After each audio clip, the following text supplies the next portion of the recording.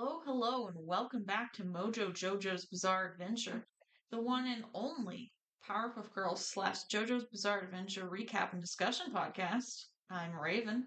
And I'm Alison.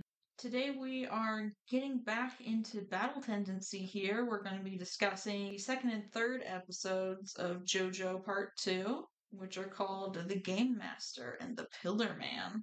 I don't believe there is any new news regarding either PPG or JoJo, so we can just get into talking about the episodes.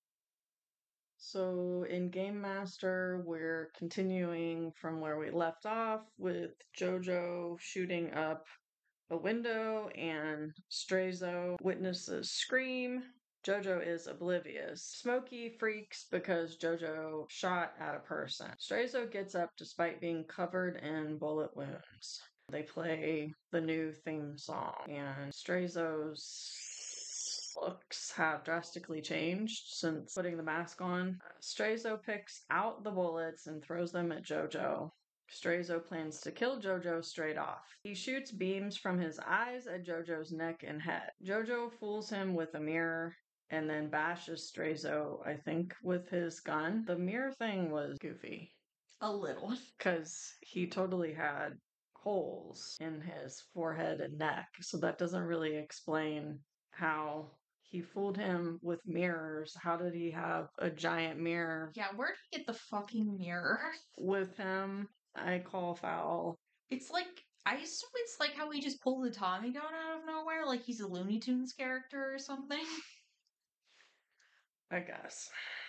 The Haman at first doesn't work. Straizo is using bugs in a scarf to channel the Haman. JoJo puts grenades on his scarf and blows him up. Straizo's parts try to put themselves back together. JoJo runs away with Smokey in tow. Straizo needs time to regenerate. Straizo holds a woman hostage on a bridge as kind of a test for JoJo. JoJo calls his bluff, and then Straizo pulls out the woman's tooth. And for some reason, JoJo rips off his coat and he's down to a tank top. Gotta show off his muscles. Straizo tosses the woman aside. Haman is yelled. JoJo deflects Straizo's eye lasers with a Haman shot glass. Again, a little goofy. Straizo starts to fall and JoJo catches him and tries to question him. Straizo brings up the Pillar Man and claims he will awaken soon. And the Pillar Man is the guy in the ruins that we saw previously, almost like encased in roots. Haman shoots out from various holes on Straizo and he disintegrates. So then it's almost like we have like a news report. It's 1938 with the Second World War. The Germans somehow have learned of Straizo. There's this dude, von Stroheim, and he talks about a man waking up. We go back to JoJo. The woman from the bridge kicks him for calling her a floozy. JoJo plans to go to Mexico to see the Pillar Man. Back in Mexico, it is revealed Speedwagon is alive. The Nazis want to know about the man in the ruins. They want to feed blood to the Pillar Man. They have many prisoners. A boy steps forward to volunteer, but the Nazis want to kill the rest. The experiment of feeding the Pillar Man blood begins.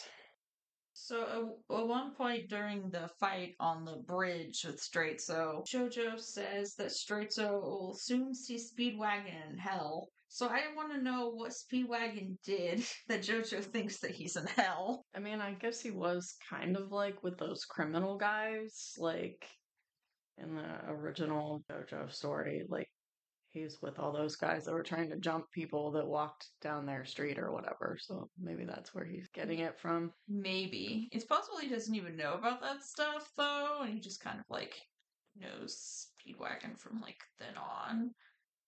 But, like, yeah, I was just like, okay. And of course, von Stroheim has to have a creepy introduction. This lady is like shaving his face for him, and she accidentally nicks him, and he makes her like lick the bloody wound And he, like, puts the straight razor, like, under her tongue. Gotta emphasize what creep this man is, even though we already know he's a Nazi. Yeah, they kind of had the, maybe not in this episode, but the next one, like the Germans, I don't know, like laughing, like their mouths were ginormous and stuff like that. Like they kind of went out of their way to kind of make them look grotesque. Yeah. And they did sort of have, maybe it wasn't in this, but like a montage of like the different things that the Germans were trying to win the war, like kind of more supernatural stuff that they were looking into. Yes, they did mention that in this episode, I believe. It's sort of a known thing that, like, the Nazis, or at least, like, Hitler was obsessed with the occult, and he kind of had, like, the Nazis looking for shit like that for him. Like, the Spear of Destiny, that's supposedly, like, the one that killed Jesus. And the one kid amongst the prisoners that was left alive, they let him live because he was the bravest, and then they said, like, bravery like his deserved to be cultivated, whatever that means. So then we move on to the next episode, The Pillar Man. So JoJo has been racing across the Mexican desert and he's being pursued by one of von Stroheim's men. He knows he's being followed, but he doesn't know who it is. The man is impressed that Joseph was able to find him when he was so well hidden. He had like a special cloak or a sheet or something, and he wants to take him back to his base to question him about Straitso. Jojo realizes he's a Nazi and wants to know what he wants with the information about Straitso. Jojo throws up the man, whose name is Donovan. He throws up his cloak and tries to punch him through it, but gets a fistful of cactus needles instead. Donovan gets Jojo on the ground and mocks him for losing, but Joseph was indeed aiming for the cactus, which he declares a fabulous conductor of Haman. Jojo is relieved to find out from Donovan that Speedwagon is alive, though he wonders about his treatment at the hands of the Germans. He leaves Donovan to his fate in the desert. He has him, like, upside down, like, partially stuffed into a cactus. Meanwhile, back at the Nazi base, von Stroheim tries to get information out of Speedwagon about the Pillarman shortly after the prisoners were fed to his fossil. Pillarman starts leaking blood, the Nazis freak out and turn the sprinkler system on, but the Pillarman crawls on out of the fossil. Von Stroheim is delighted and decides to call him Sanfiento, or Santana in the manga, if I can talk, after the Mexican wins. The Pillarman tries to get up, but slips in the puddle of water left behind by the sprinklers. Von Stroheim laughs and mocks Sanfiento as he falls, declaring him a simple primitive. Then von Stroheim sticks a prisoner who was forced to wear a stone mask on him, but the new vampire phases into Sanfiento as they fight and is completely absorbed by him. Like, tries to hit him, but stuck inside of him. It's real weird. Speedwagon wants to know about the Pillarman's level of intelligence when the Pillarman suddenly says von Stroheim's name. The Nazis are impressed/horrified because he shouldn't be able to hear what they're saying from their little observatory. Meanwhile, Jojo tries to sneak into the Nazi base disguised as a woman. The Nazis don't buy his very bad drag and make fun of him. He uses tequila bottles to shoot Haman at the Nazis and steals their uniform. To me, Joseph is like the Bugs Bunny of JoJo's because he's very clever. He can pull weapons seemingly out of nowhere, and sometimes he does dress in drag. Though the chamber in which Sanviento is in is completely sealed, he manages to escape by bending and contorting himself into the vents, though they are only 2 inches tall. He is able to contort his whole skeletal structure on command. He ends up crawling out of the vents and in through a Nazi soldier's eyes and possesses him. Stroheim orders his men to shoot at the possessed soldier, but the bullets merely tickle him. He points at the soldiers, and Stroheim is convinced he is merely mimicking their movements when he speaks and demands to know who disturbed his slumber, much to Speedwagon's horror. Sanviento then fires a bullet out of his finger at one of the Germans, killing him. And at some point, he kind of, like, gets out of the dude, and I'm pretty sure that kills him. Jojo, disguised as a German officer, arrives to rescue Speedwagon, who declines his help, thinking Joseph is a Nazi. Jojo then plucks hairs from von Stroheim's head and uses Haman to transform them into force fields against Sanviento's bullets. Jojo jokes that von Stroheim's hair feels like straw and he will lose it soon if he isn't careful, and that he should invest in a better moisturizer. And that is about where the episode ends. I'm not really sure what to comment. Like, going all the way back to the beginning with the guy that was following him in the desert. He had like a really long, freaky tongue, which seems to come up a bit. And I don't think he's like any like He's not a vampire or a zombie or anything. No, that was broad daylight. He just had a really long, creepy tongue. I'm not sure if any of the new characters that have been introduced in the last couple episodes, if their names are a reference to anything. Smokey is, of course, named after Smokey Robinson. His full name is Smokey Brown, which is a little yikes to me to name a black character. But he's also named after James Brown as well.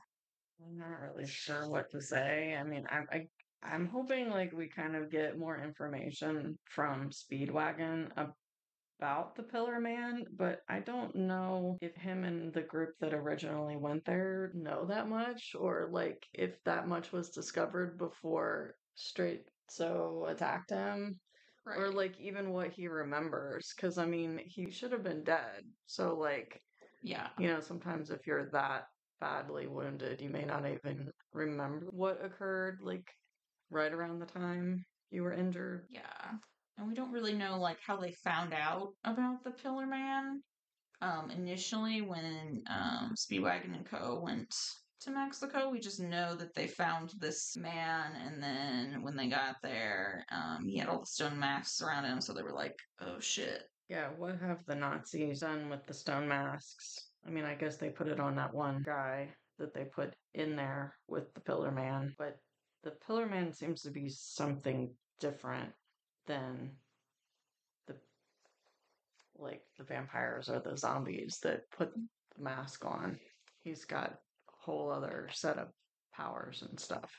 Yeah. I'm just not sure if like maybe just like individual vampires have like different like skills, or because if he'd been a vampire for like a really long time, maybe he knows way more skills than like say Dio, who was basically a vampire for a week. Yeah, that could be possible too. It's kind of ancient, and I don't know, maybe he kind of went to sleep for a while because I could see if you were alive and you couldn't die. I mean, I guess you could step into the sun, but like if you're just like bored Yeah. or something, you're like, I'll just go sleep for a while. It's like, I'm tired, I'm bored, I'm gonna wake up when they invent something cooler.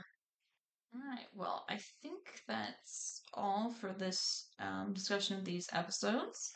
Next week, we will be talking about the episodes JoJo versus the Ultimate Lifeform and Ultimate Warriors from Ancient Times.